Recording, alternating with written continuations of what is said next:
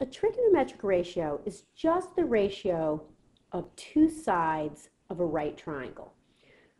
The Greeks went and named the different combinations.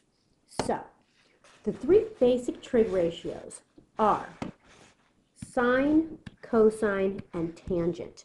And they are abbreviated like this, sine, cos, tan, respectively. They're always written in that order on a calculator, or if you have just a trig button, the menu will always come up in that order. Now, we're going to use this triangle, and we're going to put a right angle in here, and theta is just a fancy variable that is given to one of the acute angles. It's the same thing as if we'd used x, but they like to use theta. So we're going to put theta here. Now, if this is theta, we have a few things we need to identify. We all know that this is the hypotenuse, or at least I hope we do. Wherever theta is, if you go straight out, you will run into the opposite side. I'm going to erase that arrow now. So the only side left is the adjacent side, the side that is next to your angle theta. And you want to know that O stands for opposite, A stands for adjacent, and that H stands for the hypotenuse. Because when all is said and done, the way we're going to label our triangle on a quiz, or even when we're working on problems, is H for hypotenuse, O, we follow this little thing out, O for opposite, and A for adjacent.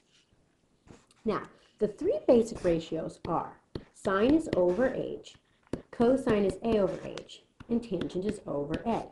Those are the three different possible sides we could be talking about.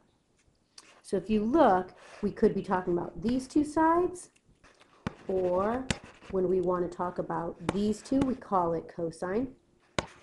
And when we talk about these two legs, we call it tangent. So we need to memorize these three words. There's an easy way to remember it. So all you'll need for the quiz, essentially, is everything that you see on this screen right now, up to hypotenuse. Some of you know SOHCAHTOA, and that's how you remember what sine is, what cosine is. That's great if you already know it. If you don't, we're going to use what I used as a child. O over H, A over H, and O over A. The way that you can remember these is just to remember this sentence. Oh, heck, another hour of algebra. If you can just remember that one sentence, you will always be able to label sine, cosine, and tangent. So I'll see you in class. Review this the day before, and good luck on the quiz.